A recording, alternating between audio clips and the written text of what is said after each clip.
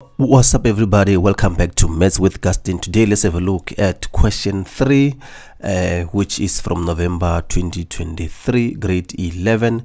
What we're looking at is the chapter on number patterns. So these are the questions that we're gonna do. We have 3.1, which is divided into 2 questions, and also 3.2, which is divided into 2 questions as well. So stick around until the end of this video so that you fully understand what is happening on this question. Okay, let's start with 3.1.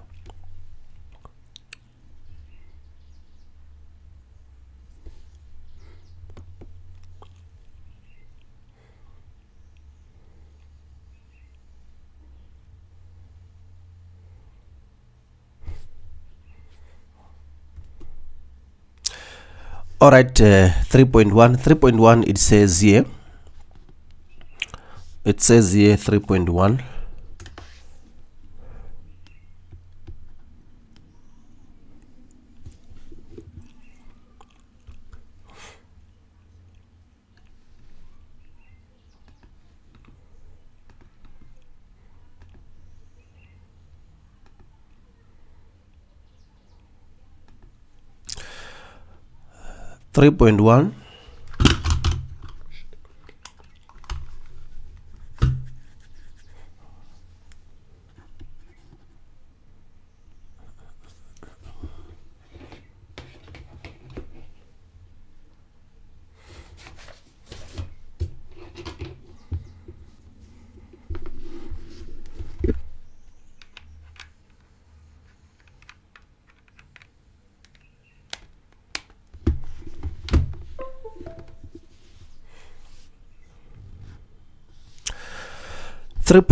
says here it's a number pattern that is given by the pattern here. Please guys, if you see this, do not panic at all. Let me just mark them. This is T1, this is T2 here, and therefore this is T3. And then the first question says explain how each term it is found from the previous term. Okay, let's have a look at this one here. It's 10, which is given by sine x. I'm just taking it down here, guys, so that I can see what's happening. Divided by cos x. Then the second term is sine x, and therefore the third term is sine x times cos x. Okay, T1, T2, T3. So in order for us to get this one here, which is sine from 10, which is sine over cos, you can see clearly that here in the term number 1 was multiplied by cos x, and therefore we're going to be left with sine, which is term number 2. And then when you multiply term number 2, if you multiply this by cos x, it will give you this term here. So therefore simply 3.1.1, you can say the next term from the previous term, it's found by multiplying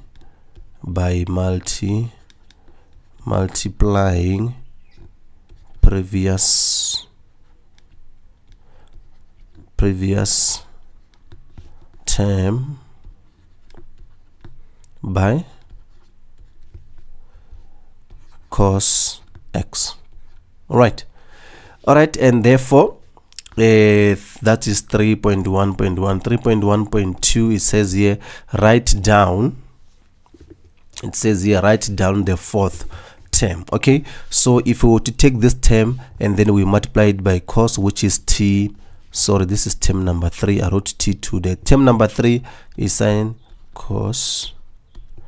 Therefore it means to get number 4, what should we do? We're supposed to multiply this term number 3 with cos x, which will therefore give us T number 4. It's equal to sine x times cos squared x. Cos times cos will give us cos squared x. Right, and that's how you would deal with a question like this one on number pattern. All right, let's move along to 3.2. All right, 3.2, as you can see, negative 1, 2, 5, and 8 are given. The first question there says, determine an expression for the nth term of this pattern. So they're asking us to find the general formula here. All right, but we need to determine whether this is an arithmetic or quadratic pattern.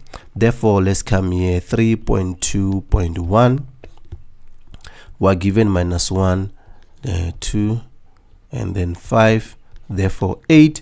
Therefore, if you were to say 2 minus into minus, it was going to give us 3, and therefore 5 minus 2 is going to give us 3, and therefore 8 minus 5 is going to give us 3.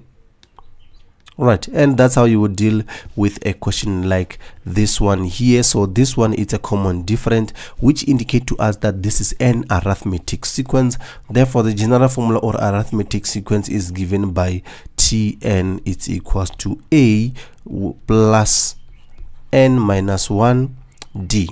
All right, if you been here on this channel long enough, you would know that we have done number patterns. We've done a lesson as well for grade 11. Please make sure that you do watch that one. Here I'm going to solely focus on analyzing this question, but I will explain as we move along. If you haven't subscribed, please subscribe. Share this video with your family, your friends, and your classmates, and those who really need it to improve on their mathematics marks. All right, so A stands for the first term, which in this case is equals to negative 1. So we're gonna substitute here negative 1 plus n.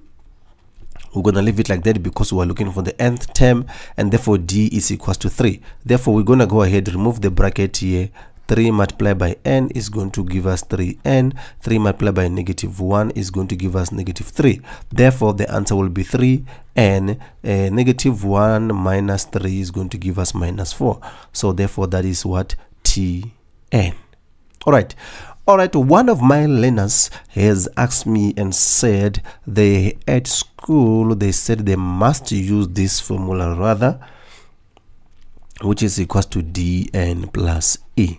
Yes, perfectly fine, guys. You can use this formula, but personally I don't like it because you need to substitute back and forth to try to calculate the value of E. This one I like it because it's straightforward. Then you don't have to worry about anything and dealing with back and forth, substituting the difference and whatnot. But guys, always use the method you are comfortable with. All right, the method you use to practice, use that one even in the exam. They won't mark you wrong. All right, so let's move on to 3.2.2. They said write down the number of right term of the pattern which is equal to 161. All right, so basically they are saying a certain term is equal to 161, but we don't know what it is. So therefore it means we've got Tn, we have to look for n1 is equal to, what is our Tn? We calculated previously, it gave us 3n minus 4. All right, so having that, we need to solve. Take 4 to the other side.